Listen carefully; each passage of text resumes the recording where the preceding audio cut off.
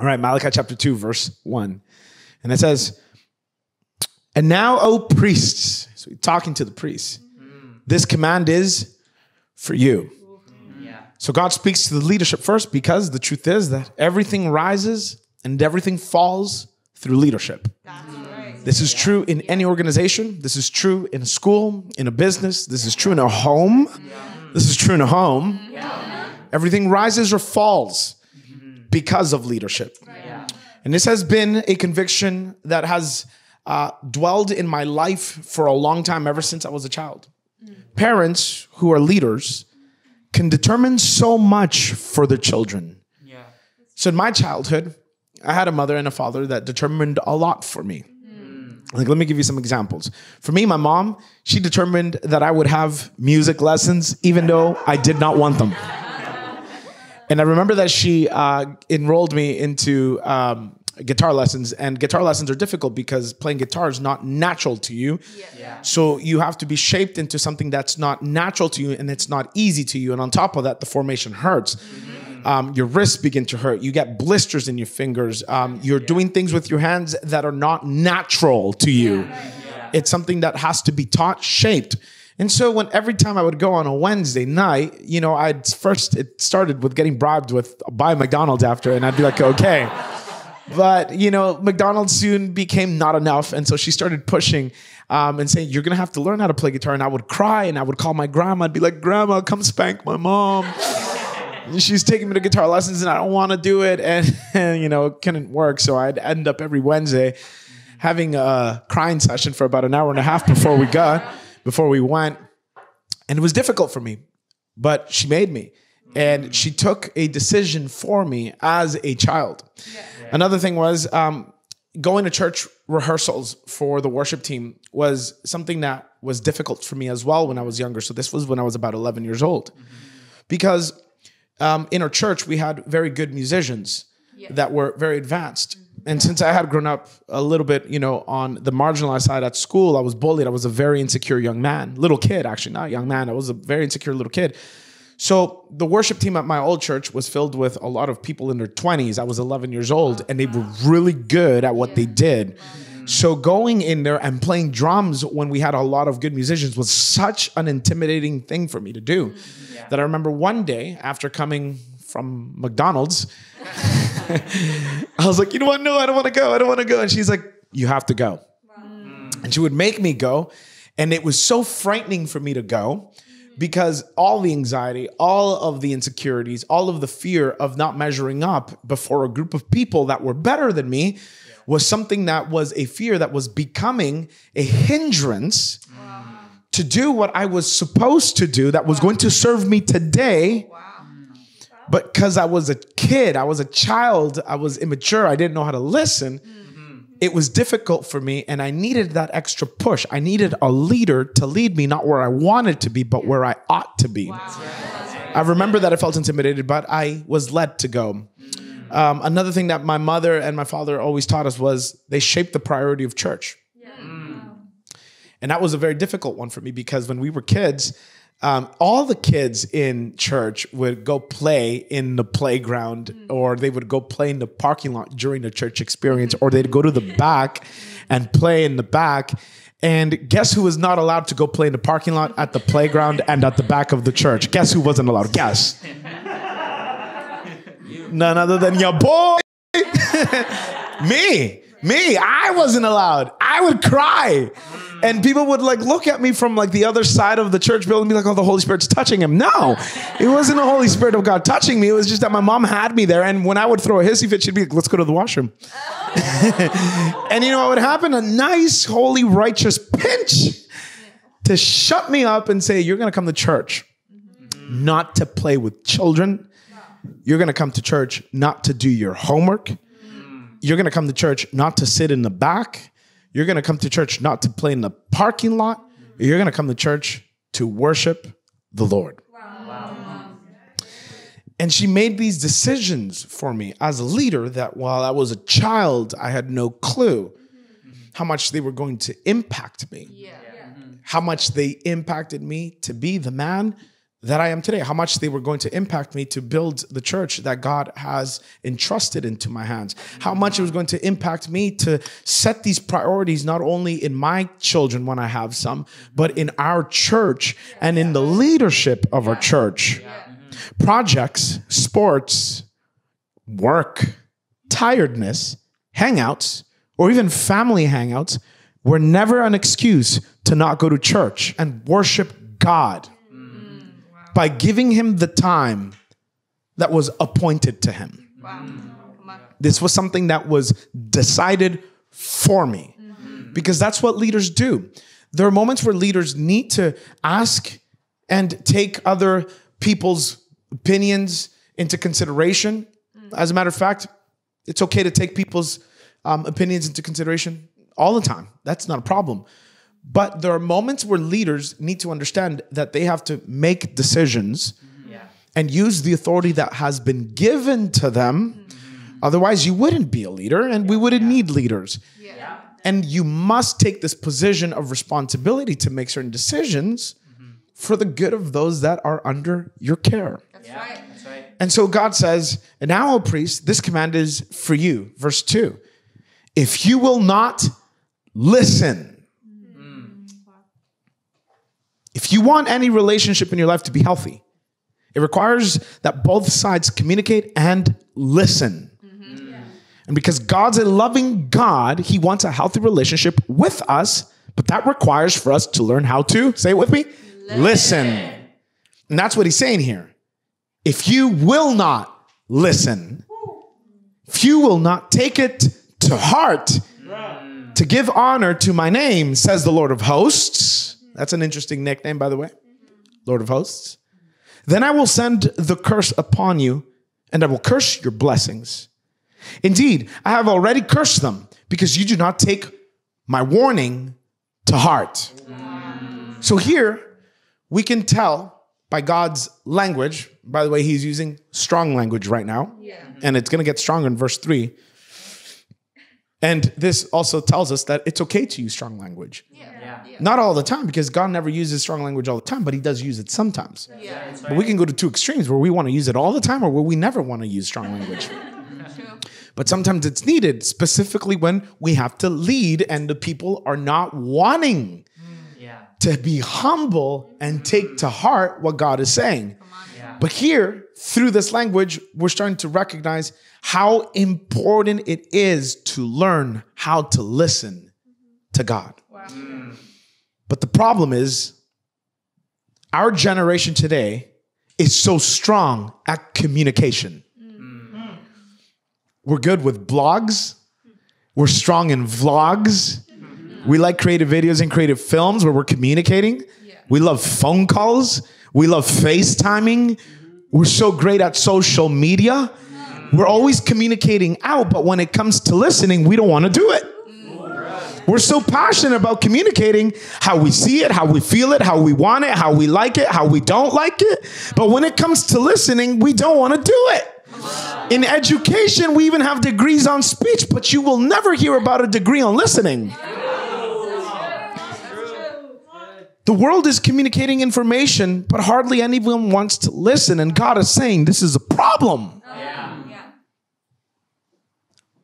To listen is to honor.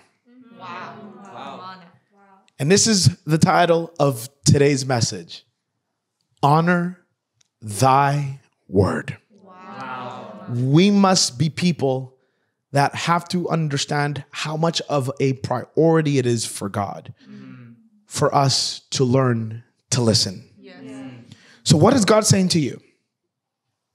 How many of you has God communicated something to you or instructed something to you in this season? How many of you is God speaking something to you? Where he's instructed something to you? Are you listening to it? Or are you just hearing it? Because to listen means to honor. And I believe that God has communicated some things to some of you, if not to all of you listening right now. So what is God saying to you? What instructions has he been speaking to you? Are you listening? or are you just hearing him? See, when God speaks, you have a decision. You can take it to heart, or you can harden your heart. Wow. Come on. Wow. And God uses this beautiful name for himself called the Lord of Hosts. And the Lord of Hosts means the God who rules over a heavenly realm. This means angels and demons. Before we were created, God created spiritual beings called angels. God's angels were God's staff. They were supposed to listen to what he said, honor it, and obey it. But some of those angels, though, decided only to hear what he would say, but not listen to what he would say. And instead of taking his words to heart, they hardened their heart. And these, my friends, are what we call demons. So here's the thing. When God speaks to us, we have two choices: the angelic or the demonic. Wow. It's that important. It's that big. It's so important that we don't see it this way, because we see it as, oh, God understands. But God is saying, hey, you're either trafficking in the angelic or you're going to be trafficking in the demonic. Demons are fallen angels who were once part of God's staff. But these spiritual beings only heard what God said. They did not take it to heart. So they ended up not obeying. And this is why they're now called demons. They're rebels. They're fallen angels. They hardened their heart. So here's the thing. When God speaks to us, what are you choosing? The angelic or the demonic? The most important thing when it comes to your honor for God hinges on this one thing. Will you listen and obey? Will you listen and obey him when you hear him? Or will you harden your heart? God says, listen. And he's saying, take it to heart. Listen. Take it to heart. And obey it. So how does God speak? Well, we'll have to review what we learned a couple of months ago. The primary number one way that God speaks is through Scripture. When you want to hear from God, the first place you should go to is the Word of God. Someone shout amen. Amen. We believe the Scripture is our highest court of authority because God will never contradict his word. God will never contradict his word.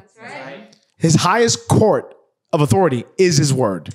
This is like all the government courts that we have in a province or in a country. The highest court is the Supreme Court. Once the Supreme Court says and decides, there's no appealing it. It's what it is, and you can't change it. The Word of God, Scripture, is that Supreme Court in our lives. Once God says it, you can't appeal it. You can't change it. You can't twist it. It is what it is.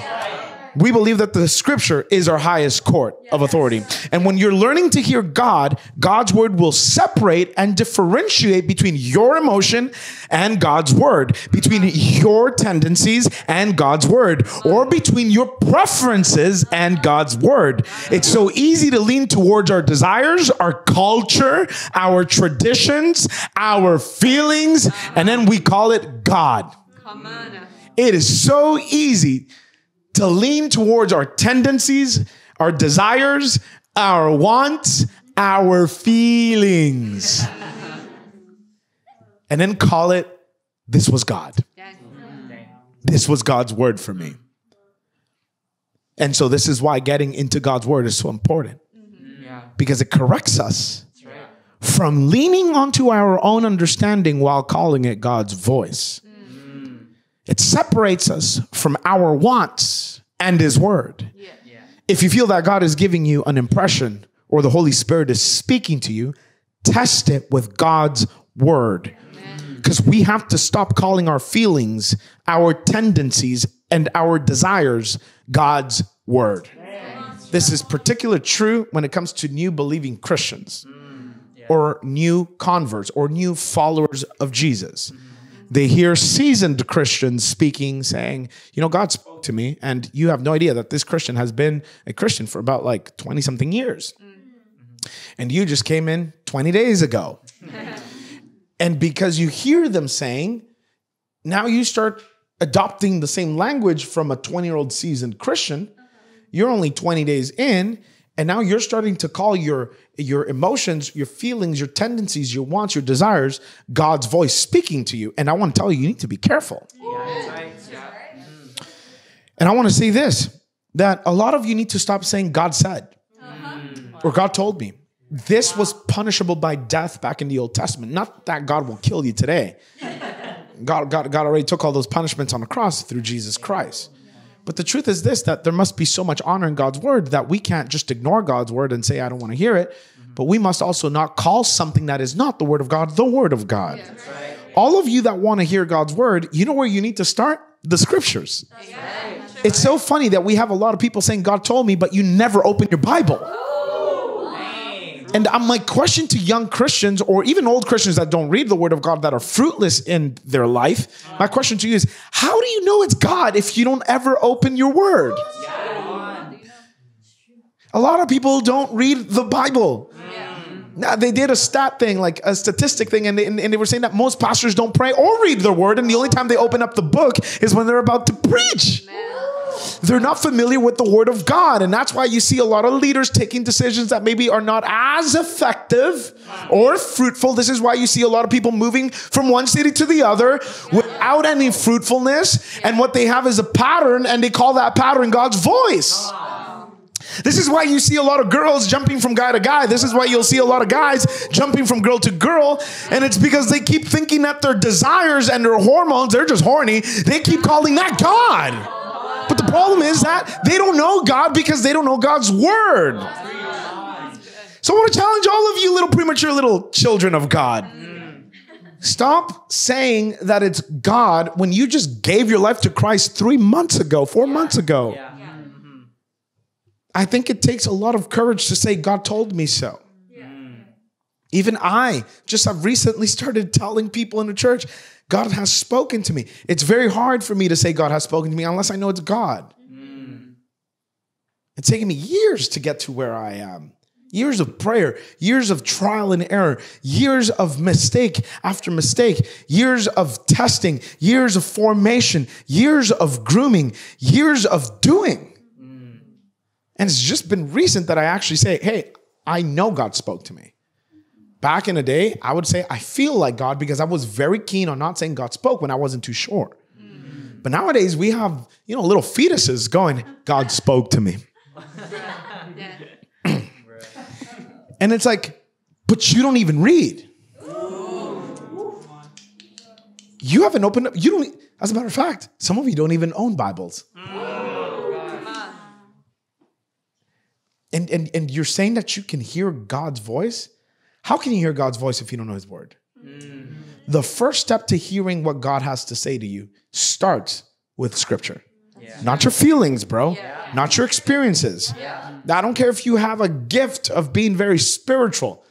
But if you don't know God's word, you will not recognize God's voice. Part of honoring God's word is reading his scripture. Are you honoring thy word? So how do we know when it's God? Well, we have to test it through scripture. If you feel that God is giving you an impression or that his Holy Spirit is speaking to you, test it.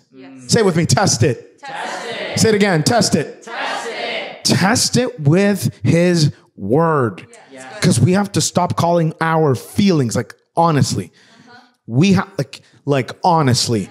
We have to stop calling our feelings God's voice. A lot of people go like, we're going to pray to see if God wants me and you to date. And they pray. Can you believe this, guys? They actually pray. Wow, that's good. But they never wait to hear God. Come on. And they make a decision. Guess how they made the decision? Not by what God said, because they haven't heard him yet. They make the decision by their feelings. Wow. Come on. And you know how I know this? Because I've made that mistake myself. I called it God and it wasn't God. It was my heart. Called it God and it wasn't God. It was my thinking. It was my feelings. So test it with God's word because we have to stop calling our tendencies, our desires, God's voice. Yeah. Don't cheat yourself. Have you seen DJ Khaled? Congratulations. You played yourself. We don't want to do that, man. And I think that a lot of us, because we don't get into God's word, we keep playing ourselves. Yeah. Number two, how do we know that God speaks? Through his wise counsel. Yeah. This is people that know the Lord, they know the word, and they know you. Wow. They know your tendencies. They know your craziness. They know your hormone levels. They know your patterns of liking 15 people in 3 days. They know it all. They know it all. And you literally sometimes get convinced that you're in love. But they know that it's just a pattern and you're not really in love. Godly wise counsel is people that know God, they know the word of God, and they know you. There are times where we're stuck and we need wise counsel. Wow. Yeah. And so when you're stuck, do you go to wise counsel or do you stay quiet? Are you too scared to show weakness? Do you have this weird, messed up mindset that asking for help is a bad thing? Anytime that I have to make a decision in my life, I go to wise counsel. I go to my leaders and ask for their opinions. Just a couple of, about like a month or 2 months ago, a month and a half ago, 2 months ago, I wanted to have a meeting and I was going to make a meeting happen. And I told my leaders, here's the meeting that I want to call. Here are the people that I want to call into the meeting. Here are the reasons why, and here's my angle. And here's what they said. Wait a minute, Pastor. But what did God speak to you? Didn't God speak to you like 4 weeks ago that you weren't going to have to fight in this battle? Wow. Wow. Yeah. And that was a memorable moment for me because even though there is spiritual maturity in us, sometimes when we're in a problem or we're in a mess, we don't have the bird's eye angle. That's true. And that's why God speaks about having wise counsel in our life. And there's countless of verses in the scriptures that have to do with us asking for wise counsel before we make a decision. Before I make a decision, I go to my leaders who are godly elders in the church. And by the way, the word elder doesn't mean old. Because some of you are like, hey, most of the people in our church are not old. Does that mean that we don't have elders? No, man. You have to, like Joe Biden says, come on, man. I went there. You have to understand scripture and understand how to interpret it. The English language is a little bit more limited than the original languages that the scriptures were written. Elders doesn't mean old people. Everybody got it? Yeah. But we do have older people that are way older than me, more advanced than I am, that are overseers over our church. We're talking about pastors with campuses all over the world that are so ahead. They have healthy marriages, healthy churches. And we go to them for counsel, wise counsel, and be like, hey, how do we do this? We've never been here before. Just recently, I had to talk to some of the people that oversee our church, and I said, this was during my sabbatical, and we split for 5. And I'm like, I've never done 5 campuses. Like, tell me all the ins and outs. What do I have to do when it comes to choosing the right campus directors? Because we're calling them campus directors now, not campus pastors. What I do to, and they spoke vision, they spoke wisdom. Wow. They spoke things that I had never thought of, that I would have never seen because I haven't been there, but they have wise counsel. True. Yeah. Even though we are spiritually mature, we are designed to have wise counsel. And the third way that God speaks is through peace. Yeah. We all know this one. Yeah. Peace means that you feel good and you have rest in your soul, even if, naturally speaking, or rationally speaking, it doesn't make sense. Or sometimes we're doing, like in another way, if we flip that, we flip the language on it, sometimes we will do things that make sense, but there's no peace. Wow. And you know that you're doing the right thing, rationally speaking, humanly speaking, intellectually speaking, you're doing the right thing. Yeah. But then there's something inside of you that says there's no peace inside my heart. And that is a sign that God may be speaking to you. Yeah. So the 3 primary ways, and there are more, but we're just choosing 3, are scripture, wise counsel, and peace. Now, why don't we listen? Or why don't we listen? That's a good question. God is saying, listen. Yeah. But the main question here is, why don't we listen? Well, I got a couple of reasons why I think we don't listen. Number 1, it's because you're probably distracted. Sometimes we don't listen because we're distracted, meaning that we're not focused. Like, God could be constantly speaking to you and pouring his heart out to you, but you don't listen because you're distracted. And how many of you know that that distraction is possibly your phone right now? Like right now that I'm preaching, like right now I'm on your screen at home. You're listening to this and you probably just started looking up right now. I got your attention. But the word of God is being spoken right now. And instead of being focused and instead of paying attention, you're scrolling. And you're scrolling. And you're scrolling without purpose. You're just scrolling. You're distracted. Or sometimes, for all of you overachievers, God is trying to speak to you and he's trying to bless you and he's trying to give you direction. But guess what? You could not stay still. You just had to get up the moment that God was about to speak to you, and you had to go do something so that you can feel better about yourself. And you became distracted. You became distracted. You couldn't sit still and be still, that knowing that he's God. God's always speaking. God's always communicating. Our problem is that sometimes we're not in position to listen. Number two, you're probably ignoring. This is when you choose to say, I know what God's going to say. And so, because you know what God's going to say, you choose to ignore it. Sometimes we don't call our godly counsel even though we're drowning to death. Because you say to yourself, I know what they're going to say, and I just don't want to hear it. So you choose to ignore it. How many times have you been in moments where you're really like falling to pieces? You're going through circumstances that are not easy and they're very difficult. And sometimes these circumstances or these problems or consequences, they're a result of your bad decision making. Okay? And you know that you can call your godly counsel or people that are in a position of godliness and that they could help you. They're able to help you in a godly way. That's what I'm trying to say. But you refuse to call them because you already know what they're going to say to you. And you choose not to hear it. These are moments where we choose not to listen because we choose to take the ignoring option. The third one is we're interrogating. Why don't we listen? Because we're interrogating instead of listening. This is when God shows up and says, I love you, but I want to address some things in your life. And then we go, but how come you didn't hear? And how come you didn't there? And why didn't you over here? And why didn't you over there? And you could have, and why? And what do? We reverse the roles and we begin to interrogate instead of listen. We switch roles and we become God and God becomes us. And we get into the position where we start asking, we start interrogating, kind of like the people of Malachi, where they're actually making accusations through interrogation.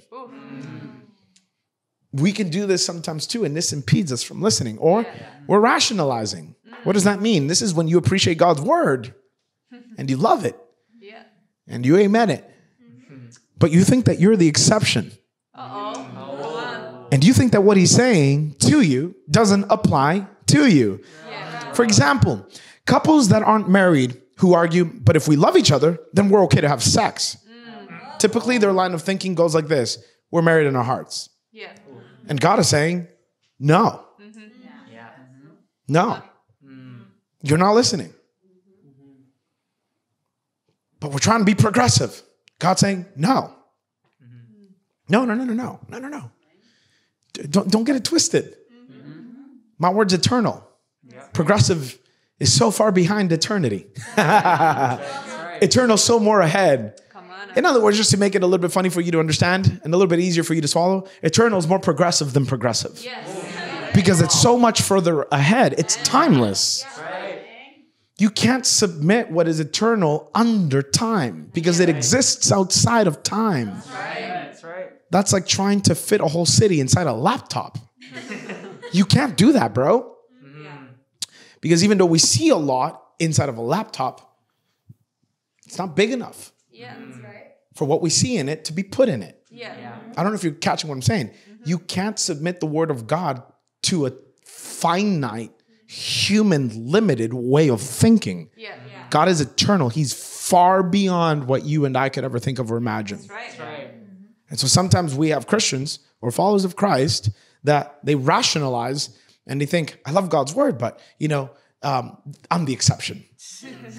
I can sleep with my girlfriend. I can sleep with my boyfriend and it's okay. And God is saying, no, no. Because sleeping with your boyfriend or your girlfriend, whether if you're married in your hearts, is a sin. That's right. It's a sin. Yeah. And how do I know that? Not because of my feelings. How do I know that? Not because of my opinion. That's right. How do I know that? Not because of my preference. Believe me, if it was up to me and if it was my preference, I'd be like, hey, y'all married in my eyes and your hearts? Go for it. Let's reproduce in Jesus' name. Let's grow the church. Yes, that's what I would do. But this is not based off my preference or my desires or my wants or my opinions or me trying to be progressive. You know when I tell you that having sex before marriage is sin, do you know where this comes from? It comes from a place of higher authority. Yes. Right. Yeah. That place is God's word. Amen. Amen. All right. So are you listening? Number 5, cherry picking. Oh. You're not listening because you're cherry picking. This one's my favorite. This is when you have selective hearing.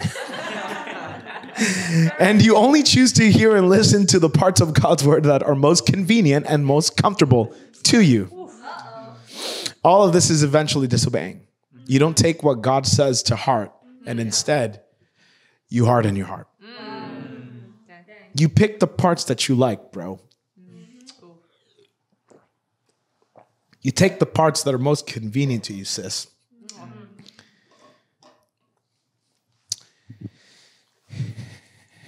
And so no wonder you're not listening. No wonder you're far. No wonder you keep on repeating the same patterns. Wow. No wonder you haven't experienced freedom yet. Wow. No wonder you can't walk in the power that comes from the gospel. Wow. No wonder. It's simple. God speaks. We listen. Yeah. Take it to heart. We obey. Yeah. And then God can bless that. That's right. That's right. But when God speaks and you cherry pick and you only take what you want, like Saul, King Saul, Yeah. you should read that story. He had good intentions, good feelings, but he cherry picked God's instruction. Yeah. God told him to accomplish a mission. He only accomplished the parts that he liked and didn't want. And so what ended up happening? He ended up losing his blessing. Wow. Yeah. And a lot of us sometimes, we're hearing God. We do the parts that we like or that are comfortable to us. Man, comfort's a big demon, bro. Yeah. Yeah. Right. That thing, we need to slay that giant in Jesus' name. A lot of you you're stopping so short from what God wants to do in your life because you prefer your comfort. Wow. And this is why when he's speaking, you're not listening because you're cherry picking. Yeah. So are you listening? Are you taking it to heart? Are you honoring through obeying? Yeah. See, God loves you and he has good for you. And if you're not listening, you're going to hurt yourself. Yeah. If he's calling you to listen, it's because he wants you to be healthy and not sick. Yeah. And that's the purpose of listening. God wants you to be healthy. Yeah. Aren't you tired of being sick? Uh-huh. Like, aren't you tired of the same miserable patterns Yes. that you go to sleep at night and maybe once in a while, in a couple of months, it hits you that you have that pattern and you're tired of it. Yeah. You're exhausted spiritually. You're exhausted mentally. Yeah. All boils down to one question. It all boils down to this one question. Are you listening? Or are you just hearing? Because right now, all of us are hearing the word of God. Yes. Yeah. But what makes the difference is that after you turn this TV off, that you listen. Yes. Yeah. All right. Now comes the hard part. Come on. Verse 3, the part I was dreading the most. It's an interesting thing to preach this in a liberal, secular city. Verse 3, this is not popular, but whatever. Here we go. You ready? Yes. Yeah. All right, let's buckle up, okay? Come on. Toughness. Let's go. We can do this. Yes. Help me. Behold, I will rebuke your offspring and spread dung on your faces, Jeez. the dung of your offerings, and you shall be taken away with it. Oh my God. Wow. Now, that is strong language. Yeah. And this is where all of you that want to be preachers, this is where your desire to be a preacher dies.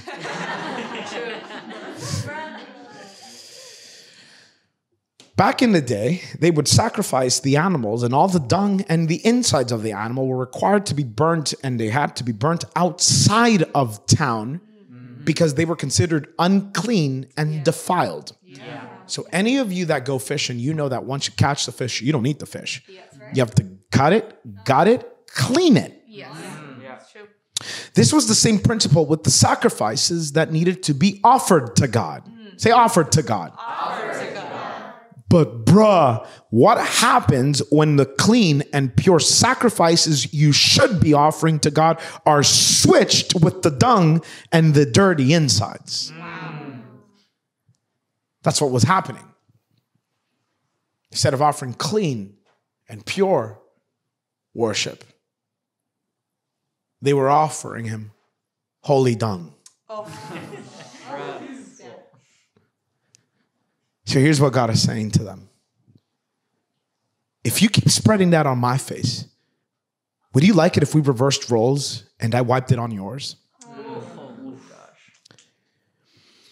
The truth is, we sometimes spread on God's face what we would never like someone wiping on ours. Oh my gosh. Wow. And I'll leave that to your interpretation. Yeah. What kind of worship are you offering the Lord? Because remember, this is a continuation of our first conversation in chapter 1, Yeah. where they were offering him lame, sick, crippled animals. It was not pure worship. Yeah. The things that we give to God, we would hate it if our girlfriend did to us. Wow.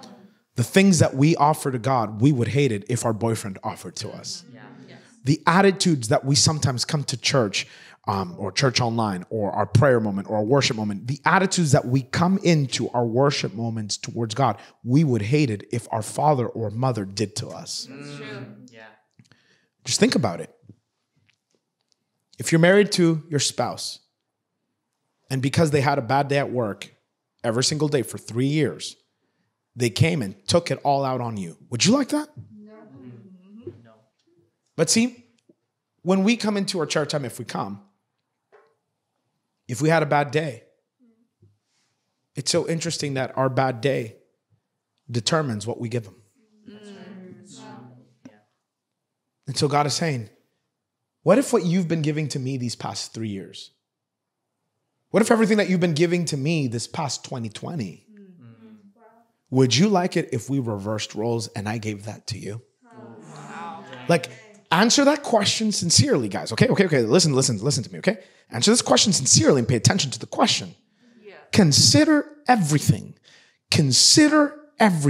that you've offered to God in year 2020. Wow. Consider it. Go back to it. Think about it. Yeah. If God reversed roles and offered what you gave him, would you like it? Wow. What if God took it out on you and only made it rain at your house? Everywhere else in beautiful British Columbia, rain and shining. And then your house, one fat, heavy cloud. And then anytime that you walked out of the house, that cloud follows you. No matter what you do, it's just following you. You get on a bus, it's right on top of the bus. You get in your car, right on top of your vehicle. You go to like a restaurant, right over, just waiting for you to step out of the restaurant so that it can pour on you. Would you like that? No, of course not. God is saying, what are you giving to me? Wow.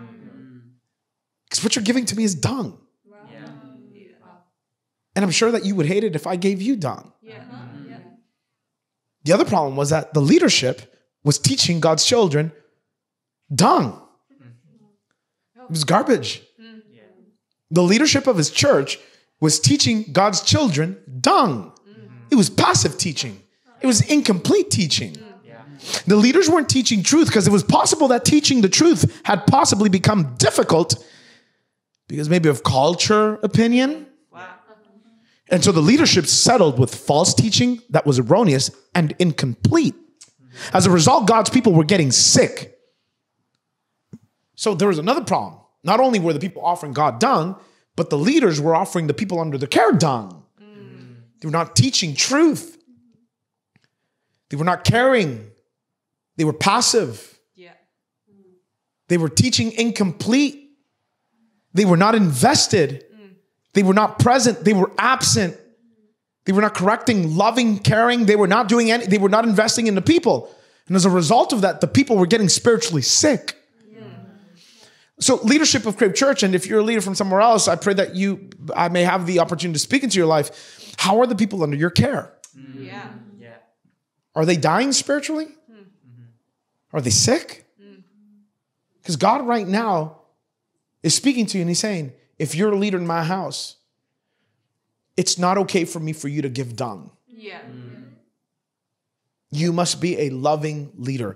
And the problem was this, it was confusing because the people teaching, they outwardly looked good and they sounded awesome, but their content was dung.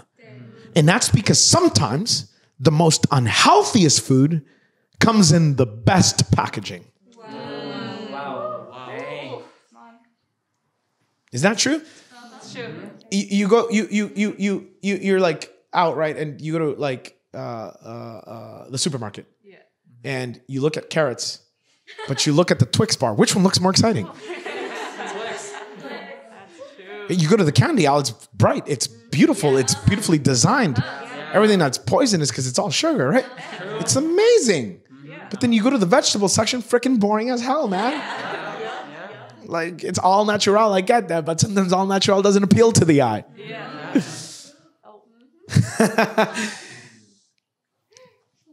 But the principle is, it's not about the packaging. Yeah. Like, I really care about our packaging at Crave Church. Yes. Like a lot of pastors sometimes, or a lot of leaders from other churches may look at us and they give me calls and they go, man, your social media is amazing. Like, how do you guys do that? And I tell them, by the grace of God, his wisdom, his creativity, and a lot of hard work, right? We're dedicated, we're commitment, covenant. Yes. And I've also heard the other side of the story where a few pastors sometimes go, or church leaders go, you know, Crave Church is all about their look. And I learned something very powerful from a very, very, you know, amazing leader that has a global voice. And he said something very powerful. He said, sometimes people, it's not that they don't want what you have to offer them. And it's not that what you have for them isn't good. You have substance. But sometimes people can't get past the sloppy packaging to get to your substance. And so I've been keen on two things in our church. And for all of you that are doubting this, that's why we're having this verse by verse teaching, which is called expository teaching. I've been very, very adamant that we must have good packaging, but we also must have substance. Yes. That's right. That's why we have great artistic ideas to film church online. We like to switch it up a little bit so that it's appealing to your eye. We like to come up with creative titles because creativity is part of God, since God is creator. That's right. We like to, select the best types of fonts that we can and just become very creative because we want to be like our Father. Father God was a very creative being, is a very creative being. Just go look at how he actually spoke about the details of the Temple of Solomon. He was very specific. But one thing that I've also understood is that you can have great packaging, but if you have no substance, it's all in vain. Yeah. Literally, all in vain. But you can also have good substance, and this is even more possible than having good packaging. It's more possible to have good substance and no packaging. But at the same time, we want to be able to make it palatable for people that are not in the house of God or that are not following Jesus to give it a shot. And so we've decided that we want to have substance. And we want to feed the people of God. We want to care for them. Tell them the truth. This series is not an easy series for me to preach, to be honest, specifically during the season that we're in our world and the political climate. It's not an easy one. But I've understood that we must be a church with substance. We're not going to be some shallow church that looks really good on the outside, but has nothing in the inside. Like a pretty body without any brains. Have you ever seen that before? I refuse to be that type of bride to our Lord Jesus Christ. Yes. That's right. Yes. So we have substance where we teach the word of God. We say things that may be difficult to swallow, but we're also caring for the packaging. We're caring for the packaging, but we're also caring for the substance. The problem with a lot of the leaders in Malachi's day was that they only cared about the outside. They looked fine, but they were not caring for the inside. Wow. The people were getting sick. As a leader, as someone that has people under your care, an older brother, a teacher, a parent, how are the people? What's their condition? What is the condition of the people that are supposed to be under you? God takes this very seriously. And it was confusing for the people because outwardly they looked awesome. They sounded great, but the content was none. And that's because sometimes, like I said, the most unhealthiest foods come in the best packages. But God doesn't look at the packaging. God looks at the heart. And unfortunately, what he was seeing in the priests, in the leadership of Malachi, was an absence of love, care, and correction. And instead, he found corruption. Wow. So verse 4 says, "So shall you know that I have sent this command to you, that my covenant with Levi may stand, says the Lord of hosts." Levi was the first priest, and God made a covenant with him. And what God is saying right here is saying, I want to be faithful to that covenant. Yeah. I want that covenant to stand. God is saying to you today, I've given you blessings. And I want those blessings to stand, but you have to learn to listen. Yeah. Yeah. And this is why he guides and corrects us when we're wrong. Verse 5, my covenant with him, who's him? Who's him? Levi. Say Levi. Levi. Right? My covenant with? Levi. Yeah, with him. It was one of life and peace. How many of you want peace? Yes. Yeah. How many of you still want to live? Good. And I gave them to him. What did he give to him? Who's him? Levi. And his covenant was of what? Love. Life Life. and Peace. see that? Peace. And then God says, and I gave that to him. I gave Levi life and peace. It was a covenant of fear. And he feared me. He stood in awe of my name. Verse 6. True instruction was in his mouth, and no wrong was found on his lips. He walked with me in peace and uprightness, and he turned many from iniquity. So if you didn't catch that, Levi was a true leader that feared and honored God. And as a result of that, he never taught falsely. He never sugarcoated things that didn't help anyone, thus turning many people from iniquity. In other words, sin. Yeah. Levi was a guy that feared the Lord. He would preach the truth. He would not sugarcoat. He was not afraid to confront sin in people's lives. Like sometimes we don't tell the truth to people because we're afraid of what they're going to think about us. We're like, what if we put tension in the relationship? What if their soul? And so because he feared the Lord, he taught the truth. Many turned from sin. God honored his covenant. Yeah.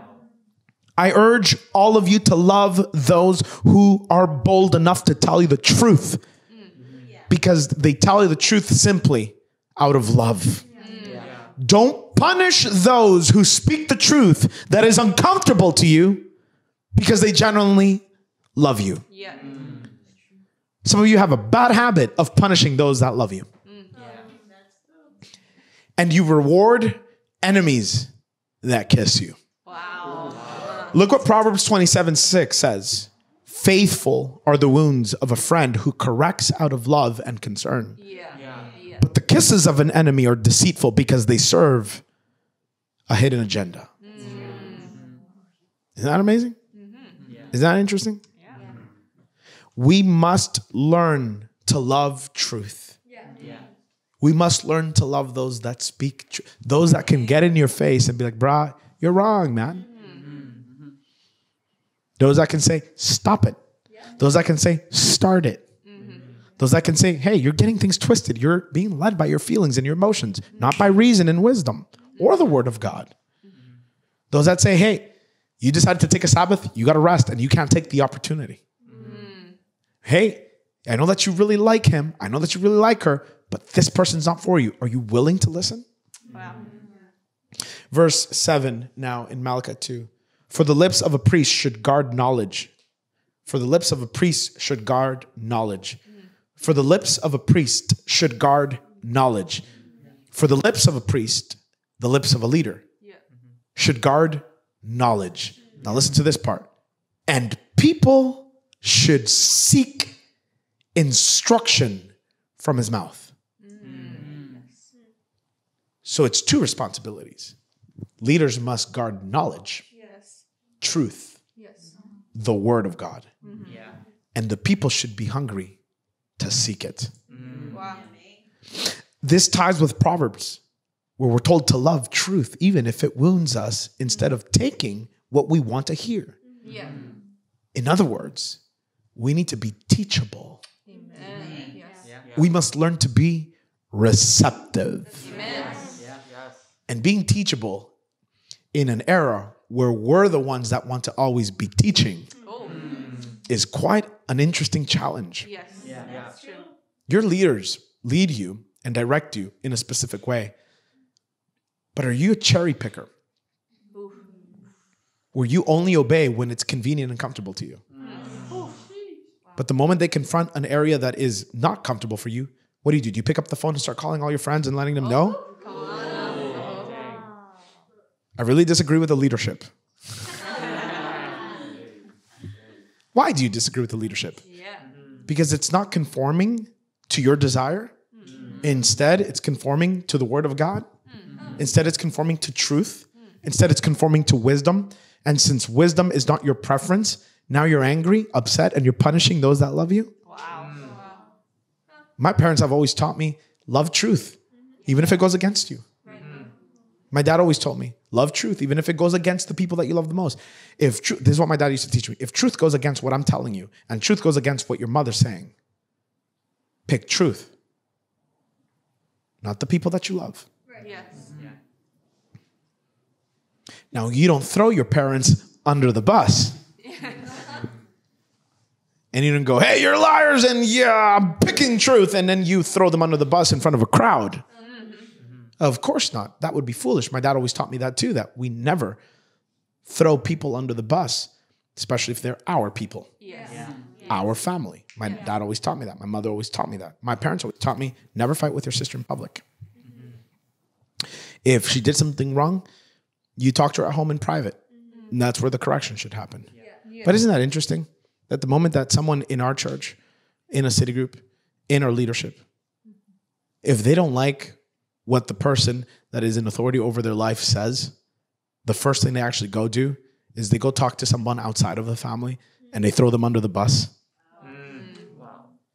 They start calling someone and be like, hey, I know that you don't come to our church, but I just want to let you know that my leader is doing this and this and that, and I don't agree with it. What do you think? Really? At least give your leader the shot to clarify. At least talk so that you can give yourself an opportunity to listen. That's right. Yes. Yes. Because you may be really wrong. And you have to learn to love truth, even if it goes against you. And if you're not happy or satisfied or not clear, go talk to the right people and ask for clarity and give yourself an opportunity to, say it with me, listen. So we need to be teachable. Yes. We must be receptive. Amen. Yeah. Let's keep reading verse 7. For he is the messenger of the Lord of hosts. This is talking about the leadership. But you have turned aside from the way. So take note, turned. You've turned. You have caused many to stumble by, watch this, your instruction. So you've turned and now you're speaking your instruction. You have corrupted the covenant of Levi, says the Lord of hosts, And so I make you despised and debased for all the people, inasmuch as you do not keep my ways, but show partiality in your instruction. So what God is saying is, you started speaking your instruction, not mine. Your ideas, not mine. Your thoughts, not mine. Your word, not mine. You corrupted my word and you didn't keep it. You changed my message. And here's what I want you to understand, that we're messengers, but messengers are not editors. That's good. If you're a messenger, you're not in charge of editing.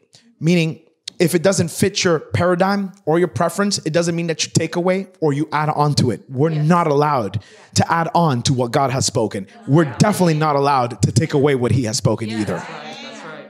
And a lot of us, what do we want to do? We want to accommodate to society. We want to accommodate to culture. Yeah. And as leaders, we speak things that accommodate to culture, but we take away from what God is saying. And God is like, I never called you to be my editor. I called you to be my messenger. Because I know what I wrote and I know why I wrote it. And I know that if you spoke what I wrote, it would help the people would be healthy and not sick. But because you took away and you edited instead of just messaging, now my people are sick. Now my church is far. Now my people don't worship me. Now my people don't understand the fear of the Lord. Now people don't know what honor means. Therefore, they do not know how to listen. Honor thy word. How would you feel if you wrote a book and then you took it to your publisher and then they're like, here we go, we revised it. They didn't revise it. They edited the whole thing out. And worse, if it's your story about your life, wouldn't you get upset? Yeah. Do you know how many times God is looking at his priests now, which is the leadership? They're editing his entire story. Like some people saying that God is a loving God and there's no such thing as hell. God's like, really? That's what I actually sent my son to die for.